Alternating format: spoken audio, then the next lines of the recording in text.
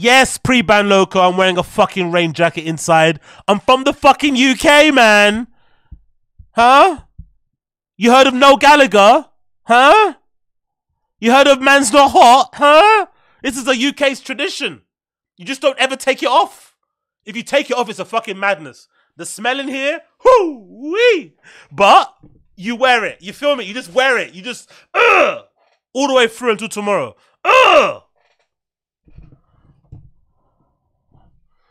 Anyway, let me stop screaming and shouting. I'm a little bit too crunk right now. I don't know why.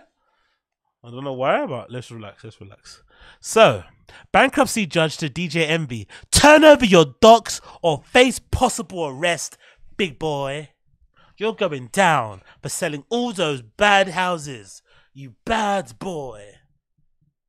Okay, so DJ Envy's finally going to get his comeuppance sooner rather than later. You know what I love about DJ Envy? It's this face. He's been trying to act so unbothered the whole time. Turning up to, like, he still turns up to work like nothing's going on. He goes to the Breakfast Club and just does his job like nothing's happening. Like this whole fucking real estate RICO shit isn't hanging over his head.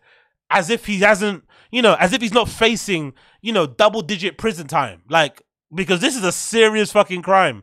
And unfortunately for him, he didn't just scam black and brown people. He scammed some whites. He scammed a few white people who don't play about their money, and they're going to take this shit to trial. You know? Free Jeffrey.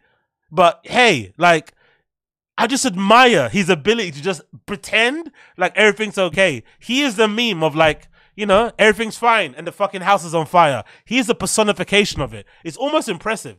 The guy hasn't taken one day off for like compassionate leave, be with my family. Nah, any day he can turn up and make, because I'm assuming, you know, working at radio, he gets a monthly check, right? I'm assuming in America, same like we have in the UK, full-time job, you get paid at the end of the month. He is squeezing every monthly paycheck he can get out of that job because he knows that's the last time he's going to have that job. As soon as he gets charged, that job is fucking over. Suspended, and then boom, when he gets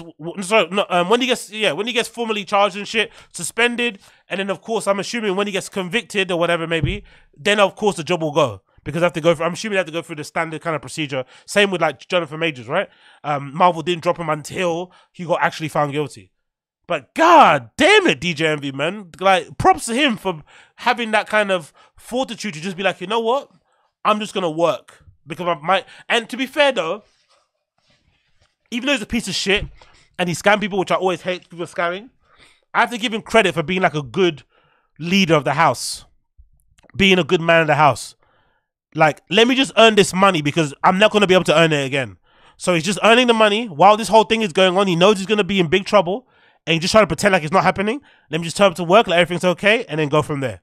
You have to give that guy credit a bit for putting his family first, you know? I'm just going to keep working because it's very unlikely that he doesn't do prison time. It's very unlikely. If he doesn't, fair enough. He got away with it, but his reputation will never recover from this, ever. Let's just go. The article says as follows. A New Jersey bankruptcy judge has issued an ultimatum to popular radio host DJ Envy in a case involving his criminally charged business associate, comply with a subpoena or face possible arrest. So like all of us, like, you know when you get your bill from the fucking phone company. Like, I always pay it at the fucking last minute. You know, just when you're about to cut your phone. Okay. You know? You just ignore it. Hey. Don't cut it off. Don't cut it off. I need that fucking 3G. I need that 4G. I need that 5G. Please.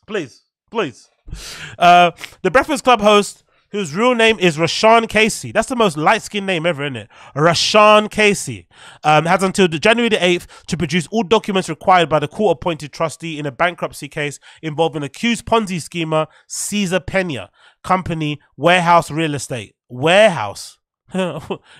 You swapped the O and that's gonna be whorehouse, you get me? DJ Envy already missed his November 28th subpoena deadline, which demanded all communication and documents related to the Warhouse. Another company, Pena and his wife Jennifer are also mentioned in the motion to compel. Should the three fail to provide full and complete responses to the court, The court will convene and hearing for the mandatory deposition and address the appropriate sanctions, the judge wrote. Among those sanctions is arrest. So I'm guessing those docs are very damning. That's why they're stalling on giving them. They don't want to give those docs because those docs are going to create a whole new different, news cycle when obviously they land in the hands of bloggers and news outlets and shit. That's why they don't want to give them up, I'm assuming. But those docs also might tell us some information, because I remember some YouTuber, I forgot who it was. It might have been, I don't know who it was actually. Somebody said that they found the Cesar Pena docs. This guy here, the fat guy that's being charged, and allegedly he orders like, DoorDash like 4 times a day. Obviously, he's a fat dude, but like 4 times a day, DoorDash. 4 times. It's like, bro, what are you eating? Because from what I know, ordering delivery food, you're usually ordering food. You're not ordering snacks. But maybe in America it's different. Maybe you guys, you use, what's that other app? To order fucking, packs of chips and shit. But usually if I'm using a delivery app, I'm using it to buy like hot food. So it's like a meal. It's like dinner shit. I can't imagine like ordering dinner 4 times on fucking Uber or something or Deliveroo. It's fucking insane. But yeah, gluttony and shit. And that YouTuber said that they saw some sort of back statement where somebody wired him money for like a property development, whatever. And you could obviously see via the dates, when the money landed, he spent that money instantly on fucking DoorDash.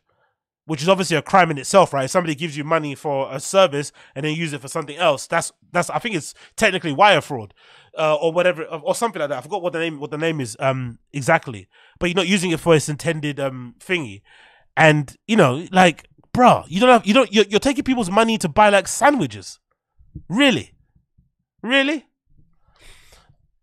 A lawyer for the Penas did not immediately respond to requests for a comment. An attorney for DJ Envy, who recently switched legal representation, also did not respond. Oh, by the way, DJ Envy's lawyer, the one that was like, giving it smoke on the blogs and shit, he also dropped out, by the way.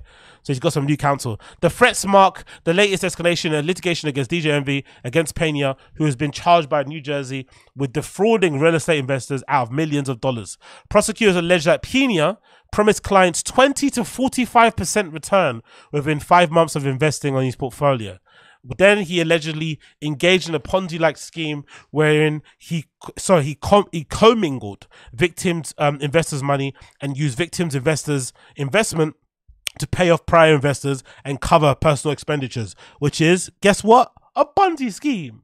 DJ Envy has not been charged with a crime, but as reported by Daily Beast, he is named in the lawsuits by Pena investors, some of whom say they were recruited through real estate seminars that radio hosts had promoted. I still can't figure out why. Like, I would understand if he did this in his own time, kind of. It would make more sense. DJ Envy was trying to make more money. He was trying to get on a property ladder. He was trying to appear like a tycoon. He links up with this guy, does property. But I just still can't wrap my head around him deciding to bring this guy to his place of work. It's wild. Like, but I'm assuming in the world of scams, because there was a time in the UK, people don't do it too much now because it's so risky, but there was a time in the UK where people were like banging squares, they would call them, right? Squares, where essentially you'd give some shady character your bank card and they deposit someone else's money in your account. And usually they wouldn't tell you how much it was. It'd always be like way more than they said it would be. So if they said they're going to give you 20, they'll try and put in 100 grand into your account. Now, if you're a regular person and you've never made 100 grand in your life, right? Getting 100 grand in your account is obviously going to alert the bank, right? And obviously they're going to fucking cancel your card, whatever it may be. Anyways, those guys will just recruit people who are like down and out, maybe struggling with money, maybe had a kid, whatever, mate. But I can't imagine a scenario where somebody would do a credit card scam like that and then recommend that person to their people that they work with, or take that person to their workplace and bring them in the office. Like, hey, this is my friend Daryl. Everyone say hi to Daryl. Well, go on. Hi, Daryl. Yeah, so Daryl helped me out with some Christmas shopping because obviously, me and the kids, we're alone now. So, why would you do that? Like, that's insane. So him bringing that guy to his place of work still blows my mind. Blows my fucking mind that he brought him on the fucking Breakfast Club and gave him that platform is fucking wild, bro. Absolutely wild. But hey, what can you do?